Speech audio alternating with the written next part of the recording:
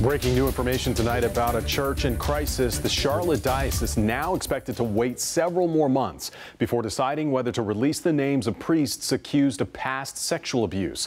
This comes as the Pope himself intervened during a meeting of the powerful Catholic leaders in the country. Defender Nathan Morbido discovering that a request from the Vatican will now delay action here in Charlotte. Nathan. That's right. The nation's Catholic bishops started a week-long conference in Baltimore today, planning on voting on 2 sex abuse response proposals. But at the urging of the Pope, they postponed both of those votes, and the impact will be felt here.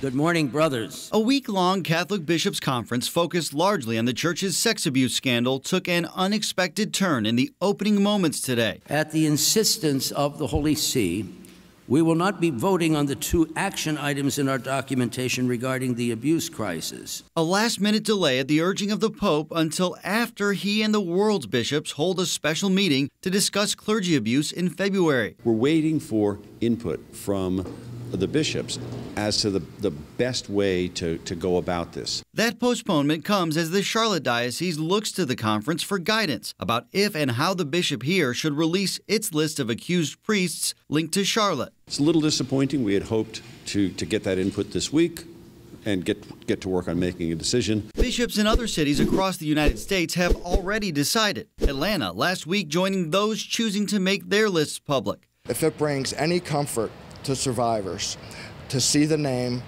of their abuser listed, I would be happy for that. The mounting pressure follows a call from victims for transparency and accountability. There are more people that have been molested, yes. But as much as they would welcome a published list of predator priests, they're the least transparent diocese in the country. Sex abuse attorney Seth Langston predicted today the Charlotte Diocese will never do it, saying the list would be too explosive. We want to do this one time. Back at diocese headquarters, spokesperson David Haynes says the church is taking an abundance of caution, considering every detail before outing anyone. You have situations where allegations were made after a priest died.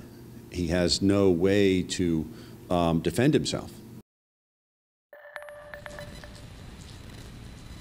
Our investigation previously identified at least 9 priests linked to 15 allegations here. Some of those people linked to religious orders that are connected to the Diocese of Charlotte. The diocese now looking to the Bishops' Conference as well to try and figure out if those people should be included on its list as well. Reporting live, Nathan Morbido, NBC Charlotte. All right, Nathan, thank you.